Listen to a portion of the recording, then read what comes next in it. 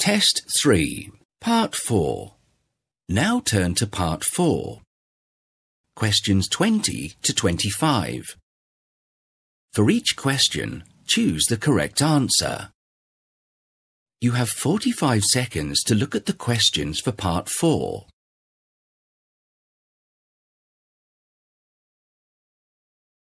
You will hear a radio interview with a personal assistant called Adam.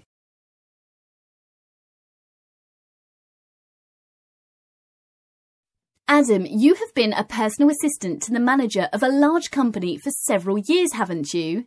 Yes, that's right. I've been Sally Jones's personal assistant for nearly 10 years now, and I still love the fact that when I get to work in the morning, I never quite know what is going to happen. Obviously, Sally is very rich and she travels a lot, and I basically organise everything for her. I imagine you work long hours then and have a lot of late nights. Yes, but luckily I'm a bit of a night owl and never go to bed before midnight. My time is quite flexible, which means that generally I don't have to be in at a particular time unless there is a meeting first thing in the morning. I'm not at all good at those, but I'll happily miss lunch or work till 10 at night if I need to. So, tell us, how did you get such an amazing job?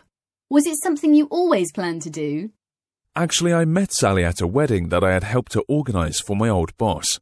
We got chatting and she asked for my phone number. About 3 weeks later, she got in touch and asked me if I'd like to work for her as her personal assistant. The rest, as they say, is history. We've just moved into a new office, actually, which is wonderful. I've got my own space now, but I miss the chatter from the other people in the office. I can see the whole city from my window, though, which is amazing.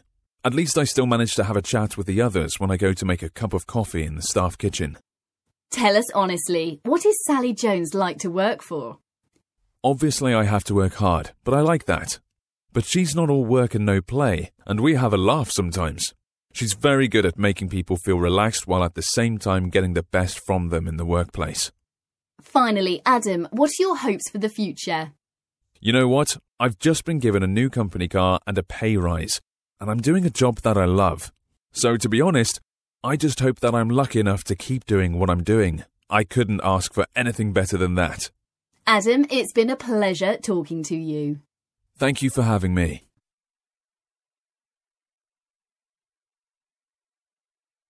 Now listen again.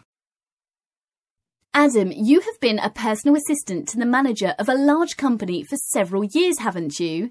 Yes, that's right. I've been Sally Jones's personal assistant for nearly 10 years now, and I still love the fact that when I get to work in the morning, I never quite know what is going to happen. Obviously, Sally is very rich and she travels a lot, and I basically organise everything for her. I imagine you work long hours then and have a lot of late nights. Yes, but luckily I'm a bit of a night owl and never go to bed before midnight. My time is quite flexible, which means that generally I don't have to be in at a particular time unless there is a meeting first thing in the morning. I'm not at all good at those, but I'll happily miss lunch or work till 10 at night if I need to. So, tell us, how did you get such an amazing job?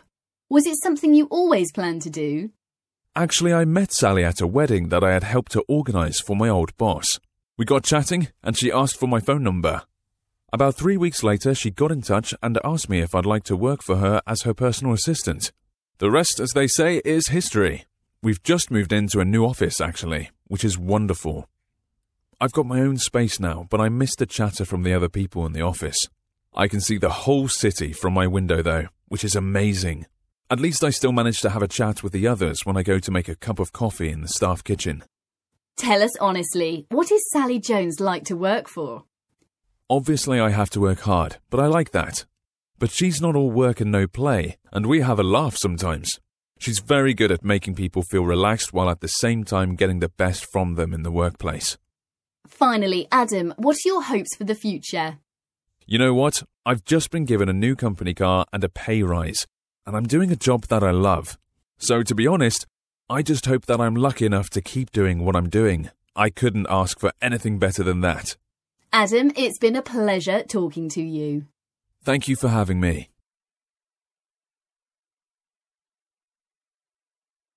That is the end of Part 4. That is the end of the test.